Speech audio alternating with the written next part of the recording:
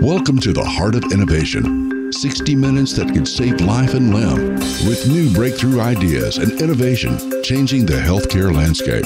Brought to you by patient advocacy group thewaytomyheart.org in partnership with Cardiovascular System Incorporated's patient advocacy campaign, Take a Stand Against Amputation.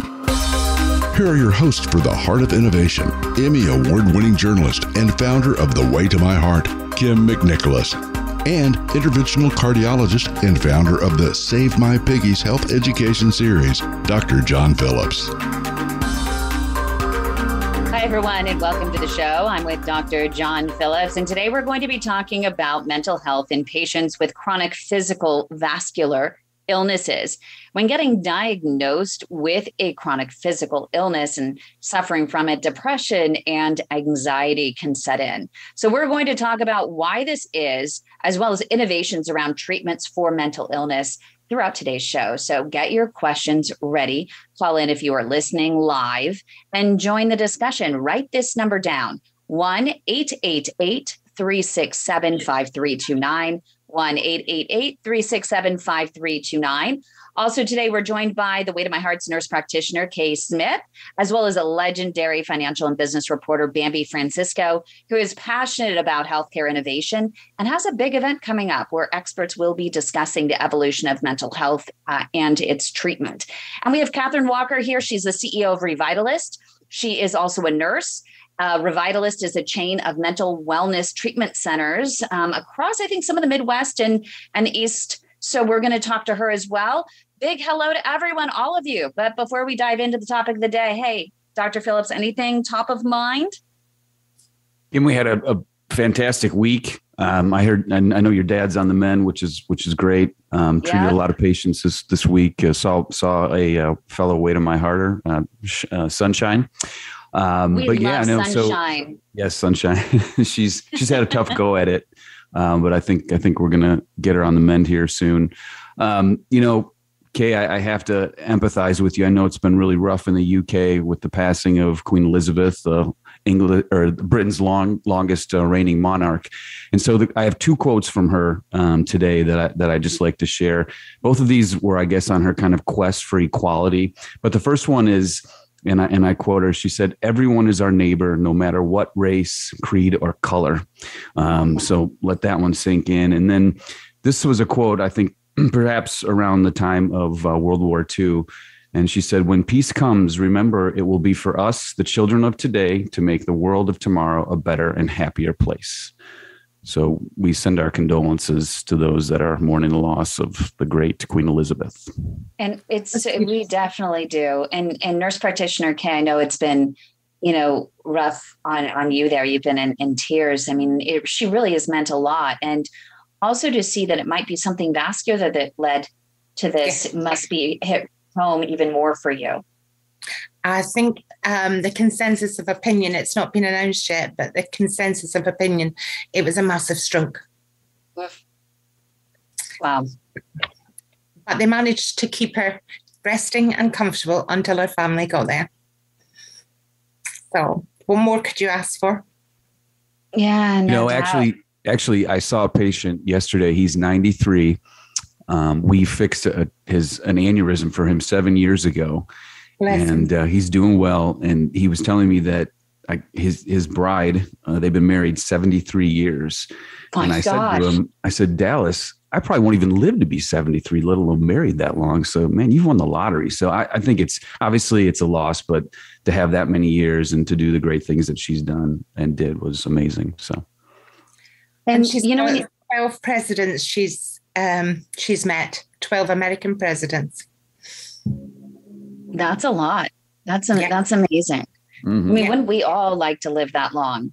And, I'm curious from Dr. Phillips' point of view that when you get to that age, that there's always a huge stroke risk. And there's that balance between, at that point when someone hits, 85, 86, 87, and even over 90s, is an aspirin regimen something that is to be considered to help prevent, or could it even prevent a massive event such as this?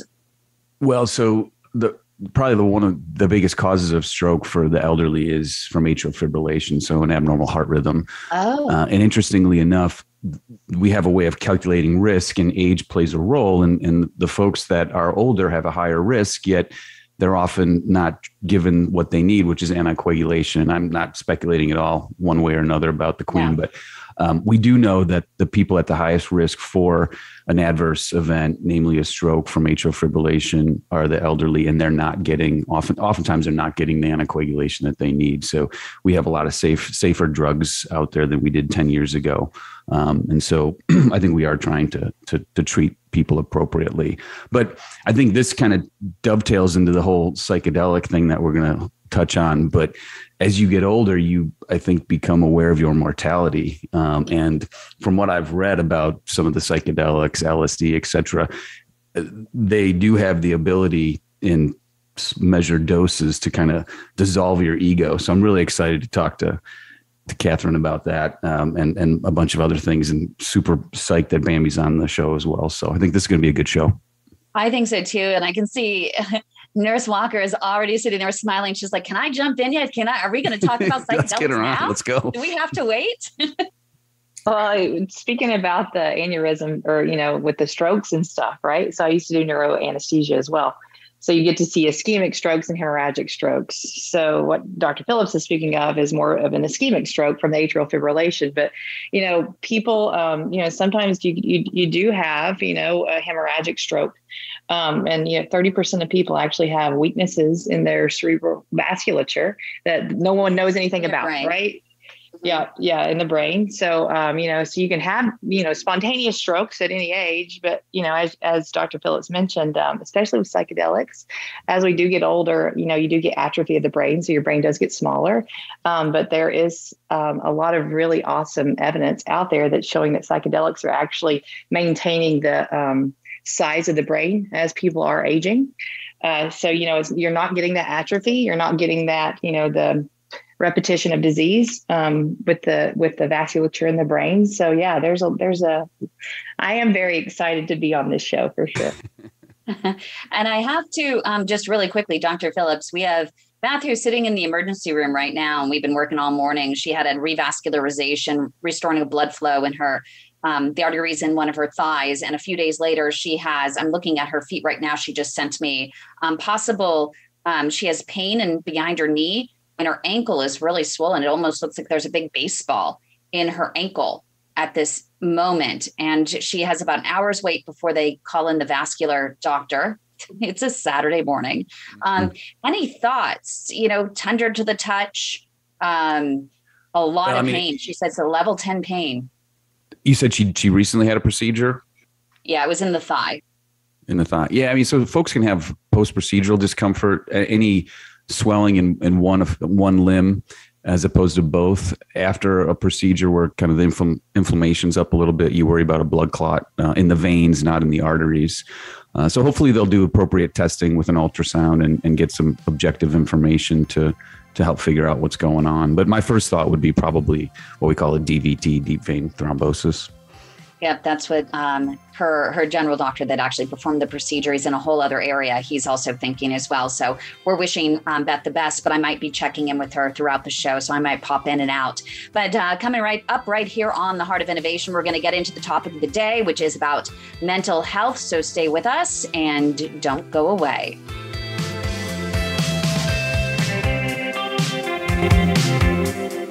Leg health can indicate risk for heart attack, stroke, and amputation. If you have leg pain or cramps while walking, get checked for peripheral artery disease, or P.A.D. P.A.D. is plaque buildup in mainly the leg arteries. Be sure to ask your physician for an ankle brachial index, also called an ABI test, where they use blood pressure cuffs to analyze the blood pressure in your legs. If they discover you have arterial plaque that's limiting blood flow to your feet, medicine and a regimented walking program are frontline treatment. If P.A.D. is in its advanced advanced stages, your physician may schedule a surgical intervention. Minimally invasive tools are available to remove plaque and restore blood flow, including Cardiovascular System's Diamondback 360 atherectomy system, which sands away plaque that is a hard calcium. It's important to discuss all options with your physician, and if told you have no options, get a second opinion. Take a stand against amputation. For more information, go to standagainsamputation.com. That's standagainsamputation.com.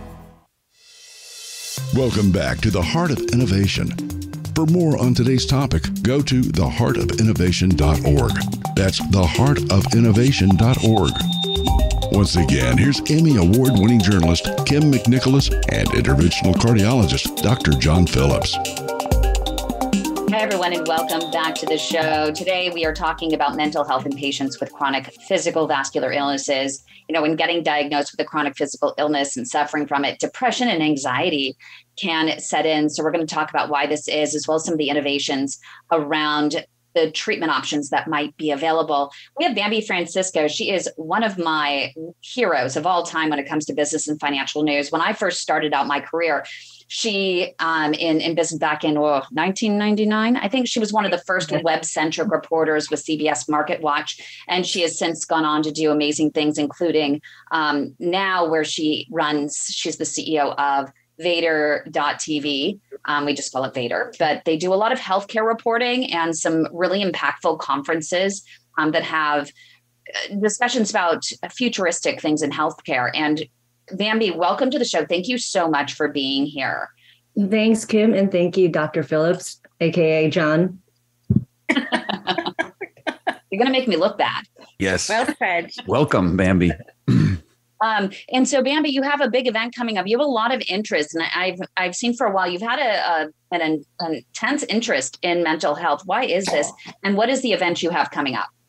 Yeah, so let's start with the event. It's October 26th, and it is still virtual. So October 26th, virtually from 10 a.m. to 3:30 p.m. PST, and we'll take a deep dive into mental and behavioral health. And yeah, Kym, we've been hosting these events since 2018, the future of mental and behavioral health, and largely because we have a big problem in society, which is that 1 in 5 people have some sort of mental disorder, and COVID clearly has exposed it and exacerbated it. I have a statistic here, a recent one. There were more children 5 to 11 that went into the hospital for a mental disorder than COVID. So 1 out of 100 5 to 11-year-olds went into the hospital for a mental illness. 1 out of 1,000 went in for COVID. So we basically set our sights on attacking this virus, and we had this collateral damage, which is a lot more mental illness among the kids. Suicide ideation is up for teenagers, largely girls. And so it is really important for me. It's one of my ways in terms of the events. It's one of the ways that we can gather really smart people to figure out what we're doing wrong and what we can do right. And so far you've been doing this for a few years. What direction are you taking with this one versus in past events based on how the world has unfolded over the last few years? Anything different, anything new? Yeah, that's a great question, because typically we focus on the economics, right? Because a lot of times economics drives a change in behavior. The incentive structure changes behavior. So we want to understand the new business models. But this time we're going to focus on COVID, the impact of COVID, and what happened, right? Because a lot of things happened in the last 2 years. And so we want to understand how did that impact, and how did the way we handled COVID impacted our children as well as our workforce. So that's one. The other is we're going to look at new ways of treating COVID, or new or old ways like psychedelics. I would say that's possibly an old way. We'll look at spirituality. That's an old way as well. But we'll also look at digital therapeutics, which is simply just using software to replace medication to change your behavior. And we'll also I think the other is we're going to take a focus on children and teens, because they were really hit hard. Bambi, I thought it was really interesting. And sorry about that, John. Oh, hey, so just real quick, or maybe not quick, but this thought I can't get out of my head. Do you think that the COVID with the isolation, kind of, it seems like almost a perfect storm, isolation with COVID. And then these kids are attached to their smartphones and they kind of live in isolation in the phone itself. I mean, do you think the two of those coming together made the mental health, this epidemic more pronounced with COVID, or two separate issues? No, I think that they certainly collided. If you have consistent, sustained isolation, that's clearly not good. If you have sustained, engagement with your electronics, particularly if you're looking at social media, where you're constantly comparing yourself to others, right. and needing this, it's part of human nature. You want to get validation. So you've got two things happening. You've got you're isolated, you're alone, and you're trying to get validation. And all of these things are certainly stressful, right? You don't want to be alone. Who wants to be alone? You can't. No, and especially when you're older, you have a chronic illness as well. We have so many of the friends that we work with through our nonprofit organization, The Way to My Heart, that suffer from vascular diseases. And when you have these vascular diseases where you can't get answers, you can't get into your doctor, you don't have your family around to love on you and friends to distract you from your illness, depression, anxiety can just go through the roof. That can lead to further chronic physical illness. I know that Nurse Walker, do you want to weigh in on that? Because you're dealing with that every single day with Revitalist. Yeah, no, it's a great question. And, since I've been in the outpatient community for the last 5 years, I've really been able to really take an overall picture of what's going on from the perspectives that you guys mentioned. But, one thing, and I'm still trying to figure out how to verbalize this to people because they don't understand it, but I'll ask people, I'll say, what's your base? And, and what people will see, or when I say that, a lot of times I feel like they look at it from a horizontal level, like here's my base.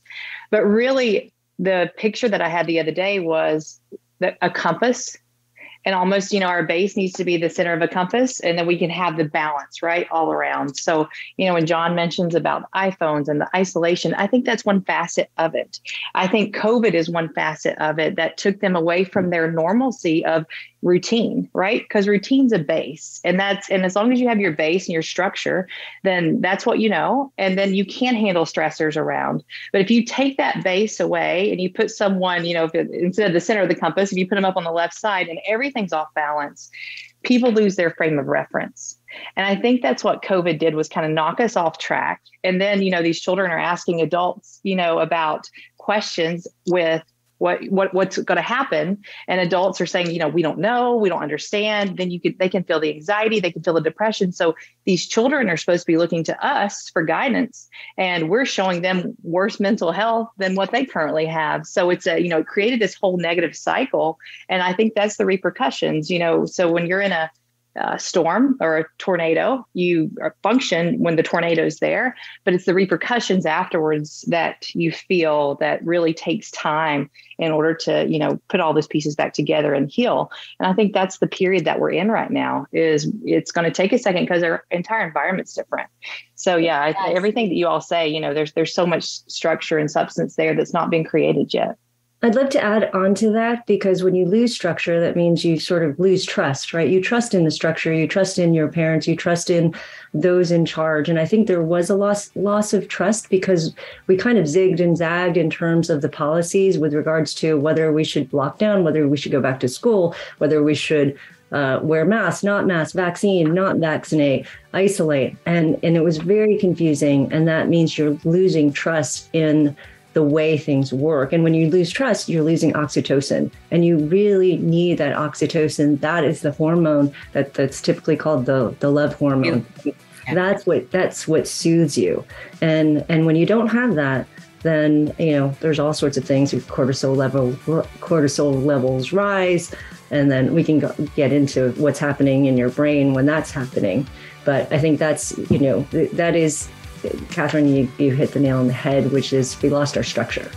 Yeah. And coming up right here on the Heart of Innovation, we'll have some possible new treatment options, or as Dr. Phillips mentioned, not so new.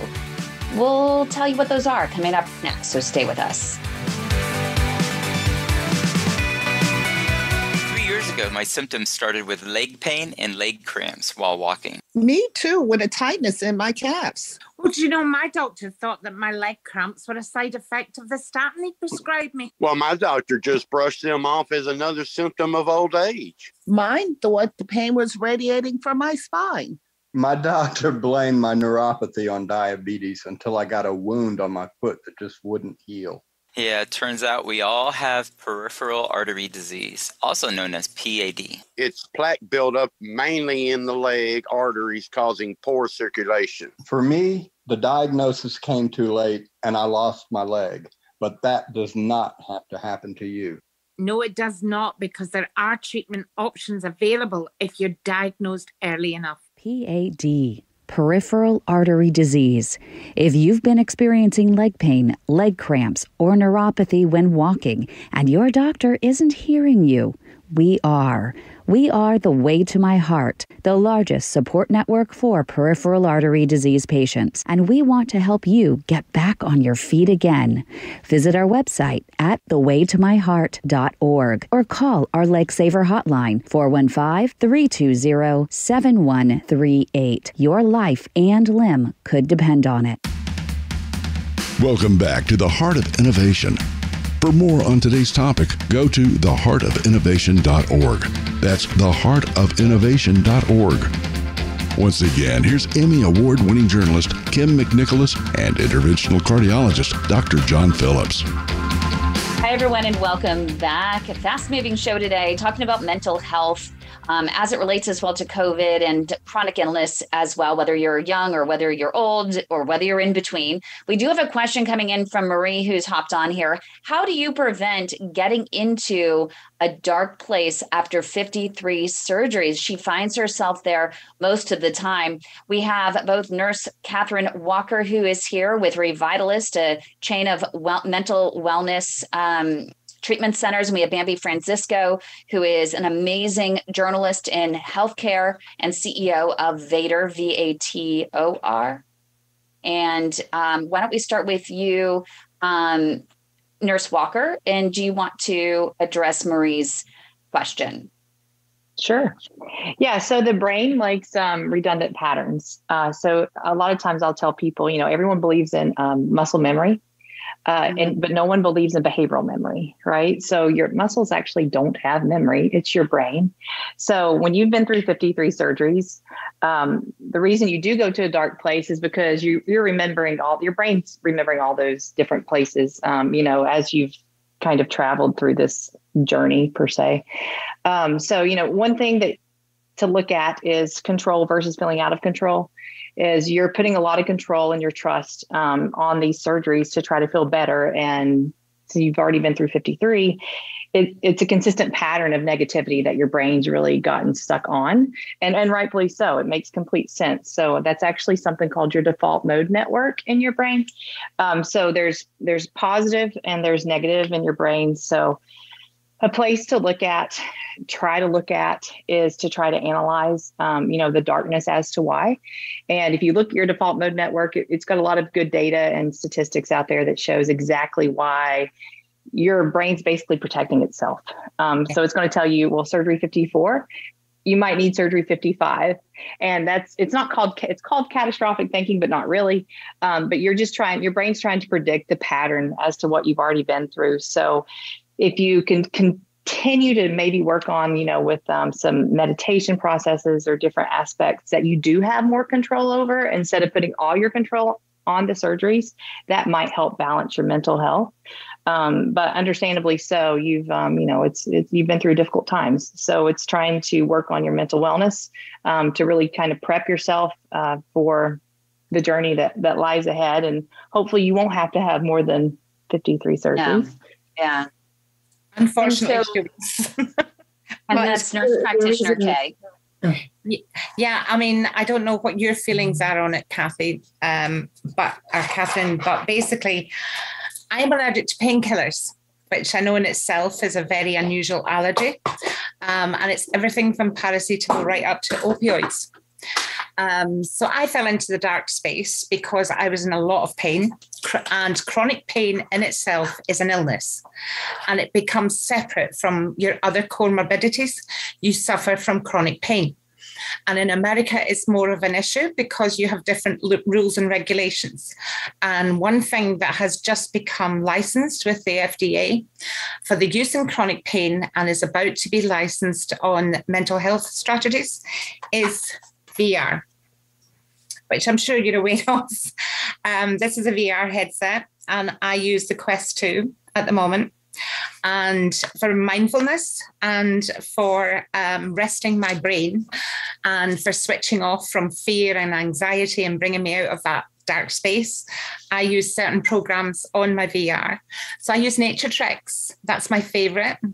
Nature Treks is the whole area that you're in turns into a pond, a lily pond. And it has shooting stars going above, and it has butterflies flying around. And you literally have all these doors in front of you, and every single door is an adventure. So I can choose to open a door and go scuba diving. I can choose to open another door and go on safari. I can choose to open another door and shoot off into space and see how small we are in the whole realm of the galaxies. Then I can go on a mountain trek and listen to David Attenborough talking me down for about 10 minutes on his mindfulness program. VR works in 90% of patients now, especially in chronic pain, but more so in mental health. It's also extremely useful for stroke patients for getting them to rehabilitate. It also teaches people with macular degeneration how to use their vision using the peripheral vision rather than the macular.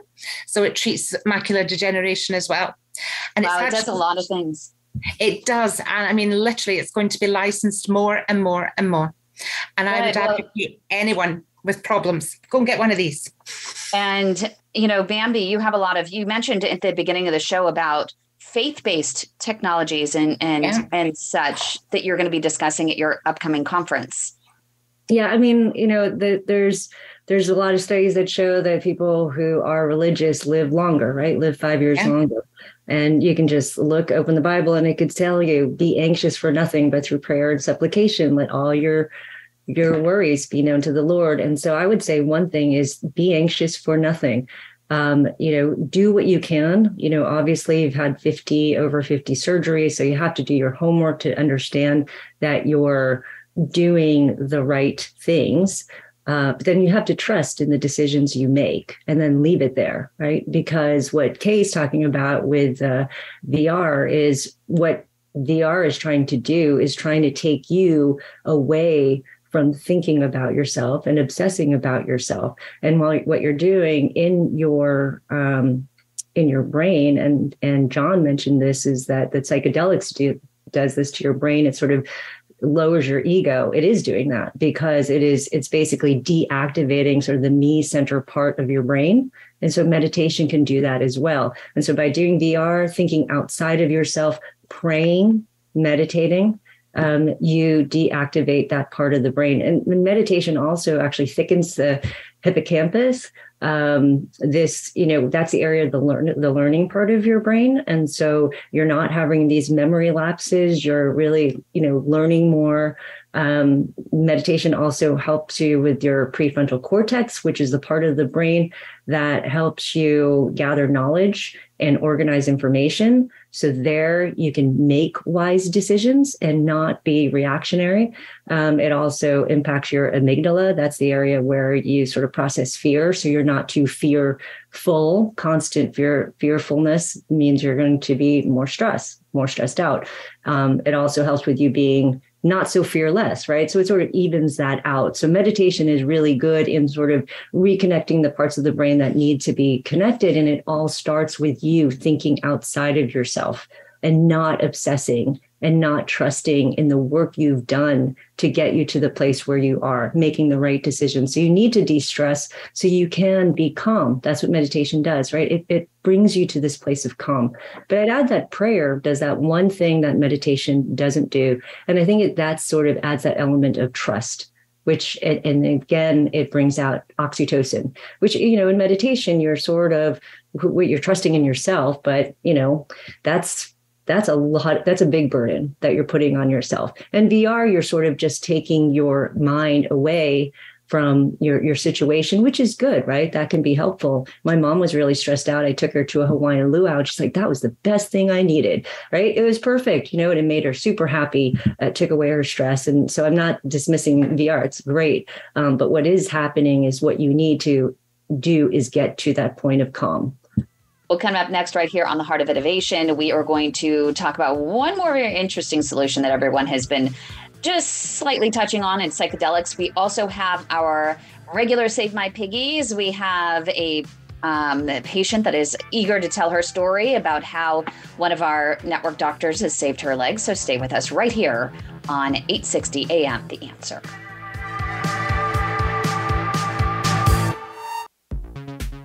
Welcome back to the Heart of Innovation. For more on today's topic, go to theheartofinnovation.org. That's theheartofinnovation.org. Once again, here's Emmy Award-winning journalist Kym McNicholas and interventional cardiologist Dr. John Phillips. Welcome back, everyone. It's time for our Save My Piggy segment. This is the segment that is devoted to patients and patient education awareness as it pertains to peripheral arterial disease. I'm really happy to have Denise as our guest. Denise, you have peripheral arterial disease, and I believe your father actually had it as well. Right. And that got you thinking about, well, maybe I have something going on too, and maybe I should get checked out. Is that right? Kind of. I've always known since I can remember him having amputations, infections, pacing all night long, agony. But I always knew it could be in the future. I was hoping it was my brother, but I got it. So what were your symptoms? It was your brother. That's nice. Wow. What'd your brother think of that? Exactly. I don't know. what kind of symptoms did you have that led to the evaluation initially, and ultimately it sounds like some interventions or procedures? It was started about 10 years ago. There's a whole bunch of different diagnoses until I had a biopsy on my toenail that wouldn't heal at the beginning of this year. And that's where I went to a few different doctors. They weren't willing or able to do anything. And then I found Kym. Yeah, and the way to my heart. And we were able to get her to Dr. Kym McNicholas in Phoenix. Fantastic. So then they obviously did some evaluation, and you had some blockage in both legs or one leg? Both legs. He did the left leg on May 31st, and June 29th, he did the right leg, and then had to go back to the left leg Wednesday. Oh yeah. So you just had another procedure. Wednesday. Yeah. And so what was life like? One of the things that struck me about you is you're married. And yes. You have a beautiful daughter. And you said that it was, you actually didn't realize at first that it was affecting your love life. I had no idea. I mean, it was such a gradual thing. And I thought it was my own aging that was slowing everything down. Right. You would get leg cramps. Yeah, that was cramps, burning, get out of breath, heart palpitations, all kinds of stuff. And then all of a sudden, after my right leg was done and I was healed up, everything was done. It was fixed. I bet your husband's blushing right now. Again. What? I said, I bet your husband's blushing right now. No, it's me. So what advice would you have for other people that were in your situation? Don't quit. I did quit. And that's when I found you, and I even quit after I saw Dr. McNicholas. I had just completely given it up. The only reason I did it was to appease my husband. And now everything is turned around, everything. So we spent the first several segments of the show talking about mental health. Do you think you were depressed? Extremely. I was not to the point of suicide, but I was to the point of, I'm not taking these stupid meds because they're keeping me alive. But you just were frustrated because you weren't getting any better? Right. Nobody could find it. Even trying to get cholesterol medication, my doctor was like, you're only 45. there's no rush. You don't worry about it. Mm-hmm. Everybody kept pushing me off because of my age. But obviously you're in a better place now. Oh, much. So aside from not quitting, being compliant with your medications, you exercise regularly. We always talk about walking, right? Yes. So you stay active. That was what it was. I continued to exercise through heart attack, through everything that I've had. Nothing stopped me. But I was telling Kym, I made a conscious decision to use exercise, keep my body busy instead of my brain. And so when this took my body away, I was done. Well, yeah, we're glad you got your body back. That's for sure. Thank you so much for being on our Save My Piggies segment. We appreciate it. Thanks. So, Kym, we should get back to psychedelics, right? I need to know, well, how much I should take and how long my trip should be, yes. Right? Definitely.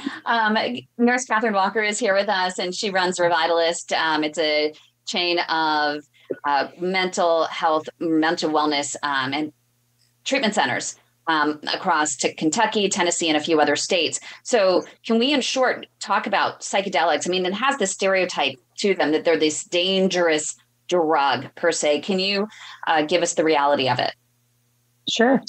Yeah. So psychedelics, they're going to change the whole landscape of healthcare. They're so comprehensive. They're going to be a class of medications. There's going to be several different classes of medications that actually come from psychedelics. It's showing improvement in your neurologic health. It's actually showing improvement in your cardiac health as well as your pulmonary health, right, with your lungs. So these are all, facets that people just don't understand, and we're still learning all these different pieces. So psychedelics back in the 70s, they were very unregulated in society, right? We overuse or everything.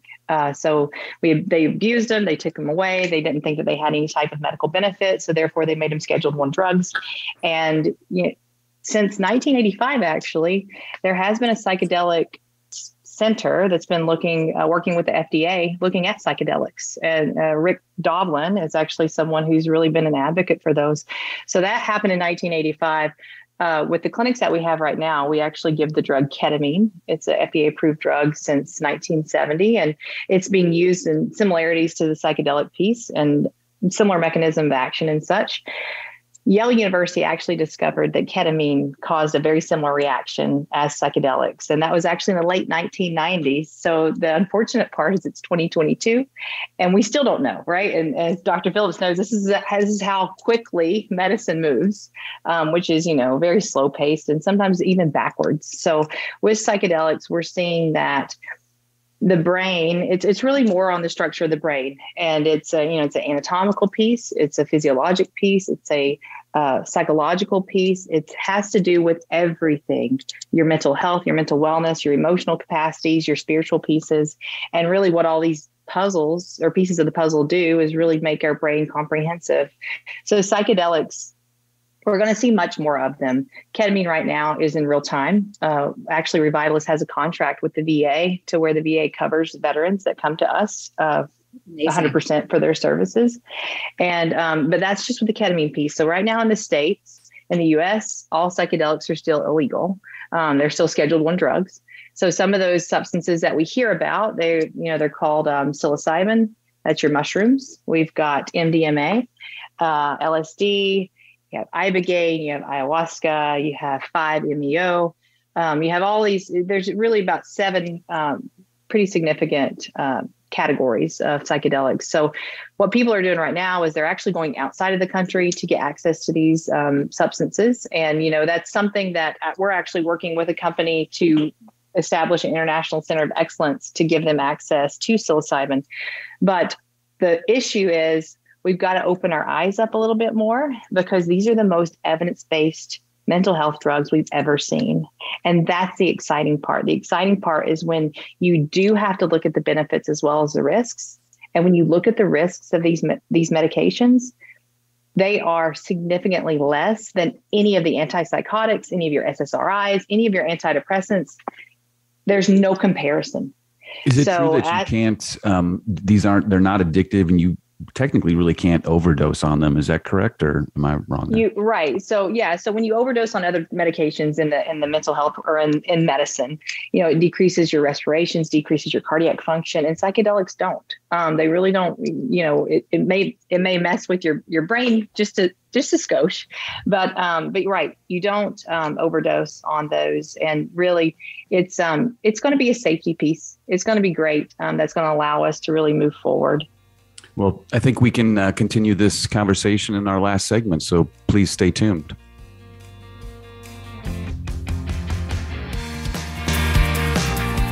Leg health can indicate risk for heart attack, stroke, and amputation. If you have leg pain or cramps while walking, get checked for peripheral artery disease, or P.A.D. P.A.D. is plaque buildup in mainly the leg arteries. Be sure to ask your physician for an ankle brachial index, also called an ABI test, where they use blood pressure cuffs to analyze the blood pressure in your legs. If they discover you have arterial plaque that's limiting blood flow to your feet, medicine and a regimented walking program are frontline treatment. If P.A.D. is in its advanced stages, your physician may schedule a surgical intervention. Minimally invasive tools are available to remove plaque and restore blood flow, including Cardiovascular System's Diamondback 360 atherectomy system, which sands away plaque that is a hard calcium. It's important to discuss all options with your physician, and if told you have no options, get a second opinion. Take a stand against amputation. For more information, go to standagainsamputation.com. That's standagainsamputation.com.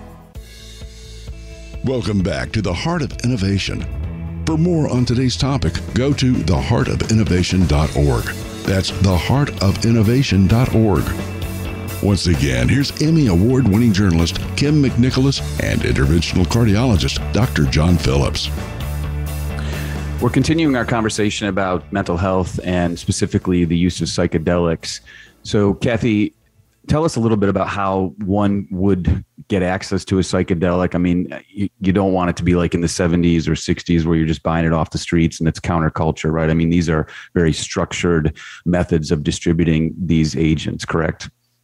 Absolutely. Yeah. So to get access to psychedelics outside of ketamine in the United States, you actually have to be part of a research study. So Johns Hopkins Psychedelic Center, they have studies going on all the time. So we would really encourage people to reach out to Johns Hopkins, see what studies they do have available. I know there is one coming out with psilocybin and smoking cessation that they're having a lot of good results with. Yeah. So that's a big piece that we really need to push our politicians to really help to bring this mainstream, because the last thing we want is to go out on the streets and try to get our own access, because you don't know, right? So they're working on pharma grade. We've got to get pharma grade psychedelics accessible to people. So they're clean, same dose, same safety index, and then consistent healing, right? So that's something that we really want to do. And then the other piece that we want to do, which is what we focus on a lot with Revitalist, is in the space, when you take these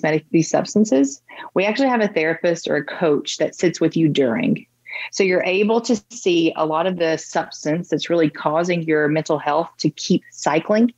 And if you're able to see what's causing those triggers or the cycle, then you become empowered and you are able to actually stop the negative cycling of your mental illness or mental health. So we have a lot of individuals who've been able to get off their medications, get off their narcotics, get off all their antidepressants, and they're in complete remission of their symptoms for years. And this is something that's exciting too with addiction. So with addiction, we're seeing that addiction it's called a negative default mode, and it's a pattern that the brain thinks it's what is the correct thing to do. And psychedelics will actually put the brain back in a neutral space. The brain reanalyzes it, and they are having such wonderful results that we've never even seen with addiction. And addiction is just an addiction, right? It doesn't matter the substance. It's the primary root cause in the brain. So that's what psychedelics are seeing. So do they have the potential to be addicting? Yes, like anything else, because people can get addicted to the psychological aspects. So say if I'm in an abusive relationship and I'm able to get out of the abusive relationship just for a second, with that piece and I'm not using therapy to actually work on those issues, then that's a crutch that I'm creating. But unlike opioids, so when you take an opioid, you actually your body loses its natural opioid receptors function, right? That's why people who are on opioids, they actually have more pain. So, it's the same thing to where you just have to be aware of it. That, are you using this to heal? Are you using it the right way? And if you are, then you heal and you go back to remission of your symptoms. So this is going to be groundbreaking. It's going to be very exciting for the whole world. It is. And I just want to make sure, just in short, really quick, I want to remind everyone of and stress what you had said, Nurse Walker, in terms of this is not something that you should go out to the back market and just fly out of the country for. I mean, this needs to be seriously regulated, and you have to be careful in terms of the direction that you go with it and even partaking in it. Thank you so much, Nurse Walker, for being here. Bambi, quick 30 seconds, your big event coming up that'll include a discussion about psychedelics likely as well. Can you give us the 30-second pitch on it? On the event, okay, October 26th, 10 a.m. to 3:30 p.m. PST. You can go to vader.tv or events.vator.tv to find the event. It's called The Future of Mental and Behavioral Health. We'll talk about the impact of COVID policies on our mental health. We'll talk about mental health with children and teens and young adults. We'll talk about psychedelics and spirituality and different treatments for mental health. Thank you so much. Bambi Francisco with Vader.tv, Kathryn Walker with Revitalist, nurse practitioner Kay Smith with The Way to My Heart, and of course, Dr. John Phillips. If you want more information, go to theheartofinnovation.org. See you next week, everyone.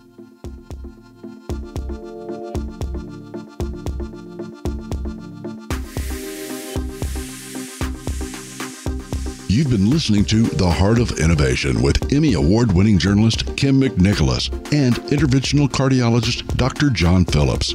Our mission is to help patients live a better quality of life through comprehensive education, real-time support, and high-touch advocacy in partnership with thewaytomyheart.org and Take a Stand Against Amputation. Our purpose is to reduce the 1.5 million heart attacks and strokes and nearly 200,000 amputations annually. For more information regarding topics you've heard discussed on today's program, go to theheartofinnovation.org. That's theheartofinnovation.org.